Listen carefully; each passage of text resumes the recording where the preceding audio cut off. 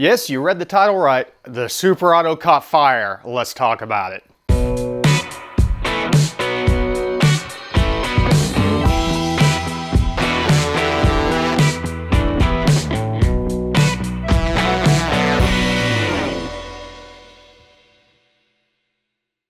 What is going on, everybody? Welcome back to the garage. And after a week of thrashing to get the axle fixed on this thing and get the 6-speed put back in and the Turbo 400 taken back out, the Superado caught fire. And we're going to talk about what happened. So it could be something it's avoidable, but it was also kind of a freak accident, one in, I wouldn't say a million, but it shouldn't have happened. And it's not that I didn't take the necessary steps to be safe, it just happened. And then we'll also go over what started the fire, what caused it to get even bigger, and you know, it took me a 3-pound and a 2-pound fire extinguisher to put it out. That's a good reason to always have a fire extinguisher in your vehicle, whether or not it's modified or not, because the way this started could happen on any vehicle. It was not a result directly related to the modifications. That's what's worrisome about it. This could be something that happens to your own vehicle just after doing something like an oil change, you know, because you got to be aware of the fact that almost every single fluid that is underneath the hood of a car will cause a flash fire. Engine oil, transmission oil, let's see, even R34 or R134 refrigerant, the oil that is used to lubricate your compressor will start a flash fire in the engine bay. Brake fluid, that will start a flash fire. Your radiator coolant, that will start a flash fire. About the only thing, surprisingly, that will not start a flash fire in most situations is your windshield washer. And that's because the methanol in windshield washer fluid has a tendency to evaporate faster than the water, and so the water drenches itself. Now, if you get above that fabled 50-50 blend that we've talked about in mixing water and methanol, then you're going to have a problem on your hands, and you're not going to be able to see the fire. Luckily, we could see the fire in this one. Even though it did melt a water methanol line, that did not add to the fire because our blend was set at 50-50. So keep in mind, keep a fire extinguisher in all of your vehicles. And in fact, not only did I have a 3-pound in there, I've got one of these flare style fire extinguishers. They're a little bit pricey, but they're super small. They're supposed to work very well.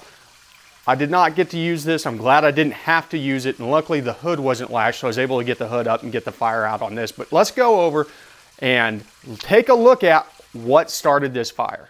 Okay, so this is the Turbo 400 that's out of the truck. We put the 6L80 in, but it happens to use a low-car dipstick just like the 6L80. And there's an inherent flaw with these low-car dipsticks.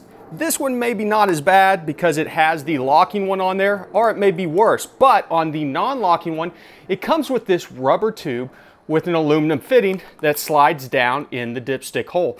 That's all well and good, except it causes a couple of issues. For one, if you have a low-car dipstick like this, it takes forever to fill a transmission up. If you've got to put 8 quarts in this thing, be prepared to spend about 2 hours filling that thing up. I am not kidding. Whenever you have to do it with this thing, it's even worse. But if you get fluid backed up to the point where you can see it in this tube, what'll happen is it'll start leaking out of this fitting, and it so slowly soaks down the braided dipstick tube. You won't necessarily see a leak on it. It can, in fact, it can coat this whole dipstick down with ATF fluid, and you won't really be able to tell because, I mean, it just doesn't drip off. So what ended up happening is I had to put about 5 quarts in to top up the 6L80 after I got it installed using this, and it took me about an hour. Taking my time, trying not to get fluid backed up in this, but it happened a couple times and it caused it to leak out and get on the dipstick. Well, then I went over, fired the truck up, backed it out of the garage, let it warm up to temp. It idled for about 15 minutes, no problem whatsoever. Pulled it back into the garage, shut it off, and was over on my computer when about 4 or 5 minutes later, my wife, Mrs. Garage, came out and she said, the truck is on fire. And I said, oh no, it's probably just burning off a little extra oil because there was, you know, PB blaster and stuff on a bunch of bolts and things like that. I was like, that's probably normal. Then I look over and realize the whole side of the garage is now encased in smoke, and you could literally see fire dripping out from beneath the truck. So let's go look at that and we'll talk about what happened next. So fire is pouring out from the bottom of it. The hood is actually in a closed position like this, but it's not fully latched. And so obviously I'm a little bit worried about just popping this thing straight up. I can see the flames underneath, so I grabbed the first fire extinguisher, which was in the back of the truck, while Katie ran around and found another one out of the kitchen for me, and proceeded to get underneath the truck and spray up towards where the fire source was happening. And in fact, most of the fire was contained to the stuff that was dripping. I don't know how well you can see back here, but look at everything that melted. That is what caused the majority of it, because you can see back there is the main power feed wire that goes over to the fuse distribution blocks.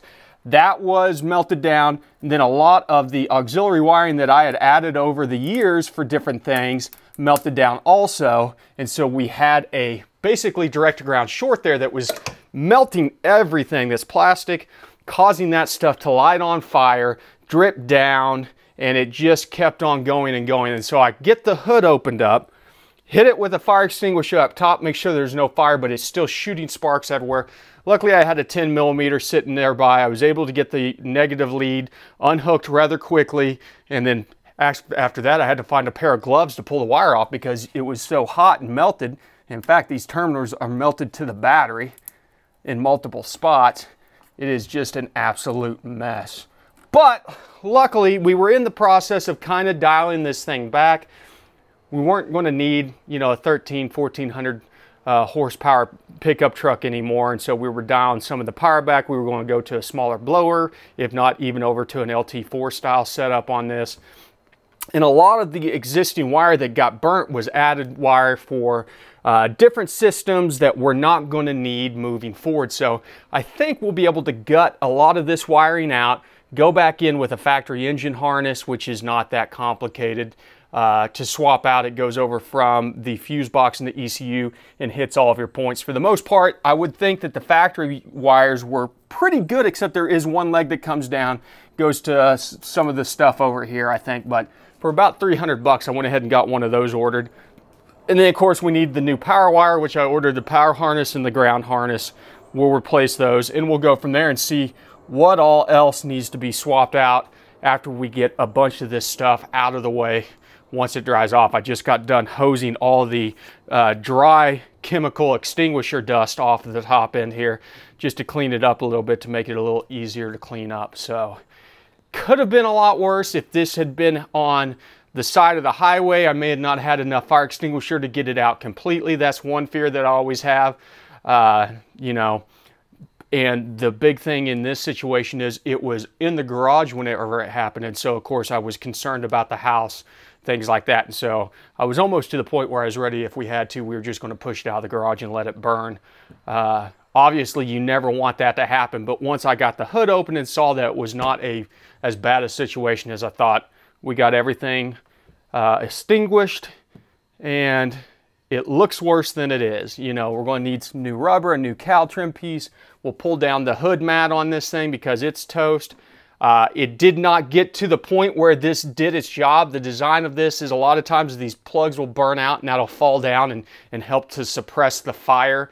You know, you can see kind of in some spots over on the side where it started to deteriorate from the heat. And surprisingly enough, it even over on that right side, which could have been attributed to some wiring burning up over there and stuff like that. All in all, it sucks. It's not the end of the world. It's something that we can bounce back from. But, you know, whenever you have something like this that you put years and years of hard work into, to see so much of it destroyed in less than a minute for the most part, it's a little heartbreaking. You know, it takes you down a peg and makes you, you know, it makes it hard to even, I'll be honest with you, at that point in time, my initial thought was to pull the drivetrain out of it and have the junkyard come haul the body off. I was so just mad at everything.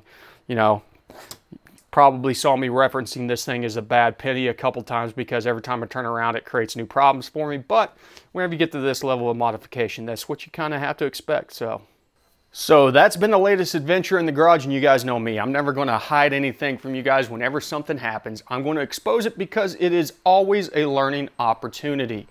I'm lucky that my wife came out and saw the fire whenever she did, brought my attention to it. We had fire extinguishers readily available. In fact, I've got a five pack of 5-pounders showing up today to replace the 2 and 3 pound that we used on this.